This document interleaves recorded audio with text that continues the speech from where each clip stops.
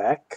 We are starting the second lecture of Unit 1. This lecture is actually one of our Art Impulse lectures, the lecture Making a Mark. Normally for most units I start with the Art Historical lecture and then usually head to the Art Medium, but for this particular unit, for Unit 1, I felt like the first thing after talking about the Paleolithic and Neolithic was to really kind of hone in on that fundamental impulse, which was the desire to make a mark, to say, I'm here. So first, quick review. You should have already watched the Paleolithic to Neolithic lecture and be pretty familiar with what we talked about in terms of the artwork of the Paleolithic and some of what we can maybe gather or guess about the cultures of the Paleolithic period, the transition from the Paleolithic or the Upper Paleolithic to the Mesolithic, and then the transition to the Neolithic. And if you remember the Neolithic, we talked a little bit about some of the newest research, the site at Göbekli Tepe and some other new sites in Turkey that are shedding even more light on that transition from the Mesolithic to the Neolithic. So, like I said, today's lecture, and this probably should be a two-part lecture. Today's lecture is called Making a Mark. And first thing I want to say is that unlike some art appreciation courses where there is a certain amount of thematic content, I'm less interested in talking about the themes used in art, and I'm more interested in talking about the fundamental impulses of the art. And the distinction I make between those are themes are generally like what people want to say with art, versus the fundamental impulses are not just what people say with art, but the fundamental reasons why they make art.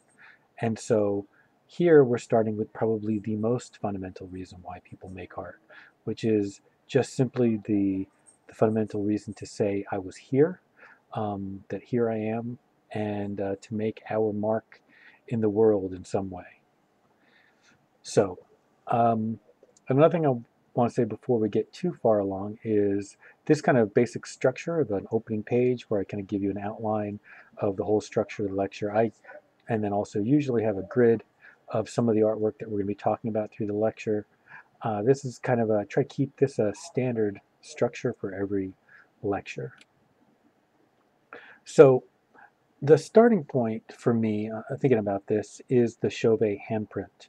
If you remember us talking about Chauvet Cave, and we talked about like the Wall of Lions, and in Chauvet Caves, there's one wall that's covered in handprints, and the way these handprints were made is the artist would put their, they would kind of like put some sort of material on the rock wall, like a plaster. Then they would put their hand over it, and then they would blow pigment over their hand, and their hand would basically become like a stencil, right? And they'd blow like this red pigment powder, and everywhere that their hand didn't would get dark with the red, and everywhere that their hand blocked it would just stay light.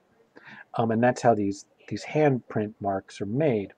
And one of the things that's interesting is that there's one particular mark, where it's clearly the same person everywhere in the cave where we see this particular hand, because this hand is very distinctive. It appears that the person maybe broke their finger at some point in their life, and that their pointer finger is a little bit crooked and a little bit deformed, and it's really narrow below the knuckle, and it looks the same in various places. Where most people's handprints are anonymous, this person's handprint is specific, and we can tell it is a particular person.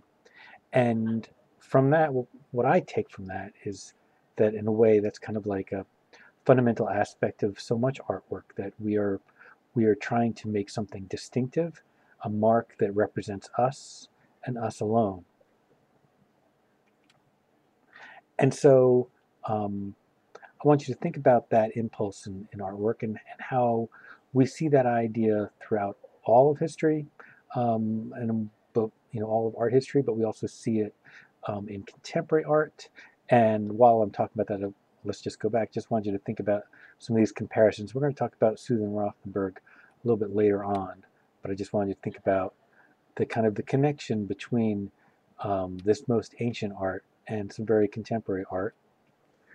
And so some of the artists that I want to introduce you to in terms of making marks are some modernist and contemporary artists who very much make artwork that's just about the specific way that they put a mark down on their page. And I chose both Bryce Martin and Cy Twombly because they're artists where mark making is an extremely important part of their work, and because the kind of mark that they make is very specific to them, very specific to their process, and but specific to their hand, and that their hand, their mark making, therefore is distinctive, that you could easily recognize it anytime you looked at it.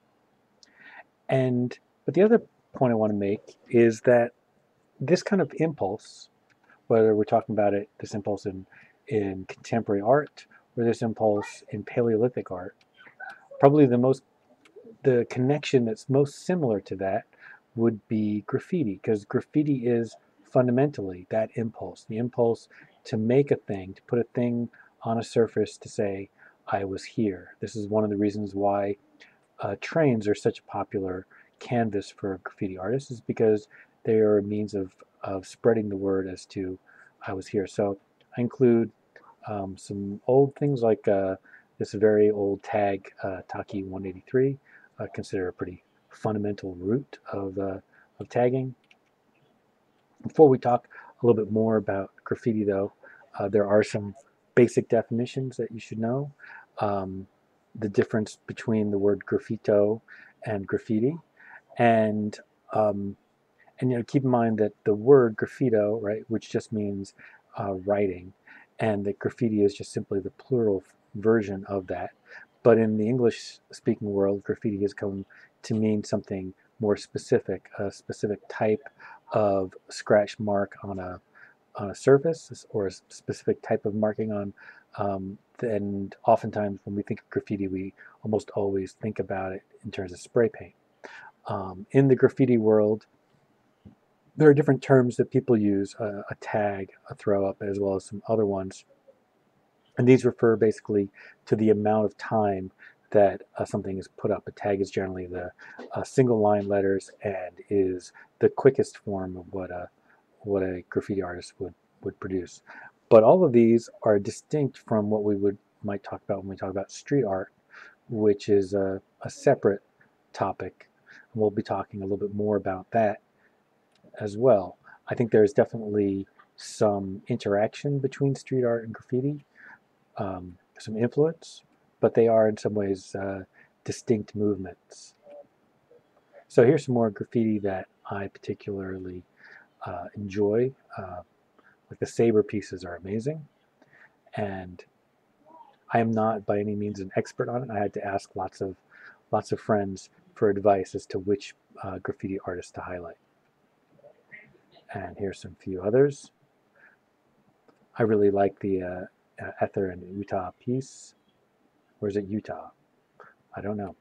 But it's a pretty cool piece.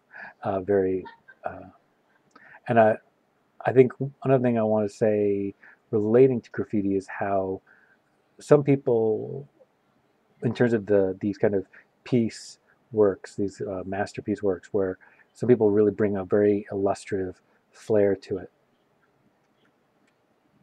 So what is the difference between graffiti and street art? Like my definition mentioned earlier, some would say that street art is just graffiti done by people who went to art school. I think generally street art, there is more of a social conscious approach. It's less about the artist just simply saying, I was here, and more also about the artist trying to make social commentary. And but there's also aesthetic differences. Street art tends to be a little bit more open to the aesthetics of the larger contemporary art world, whereas graffiti is aesthetically very focused on the aesthetics of graffiti and maybe some other kind of graphic art, such as illustration and less graphic design, but also some influence from like tattoo art. Whereas, like I said, yeah, street art we see a lot more influence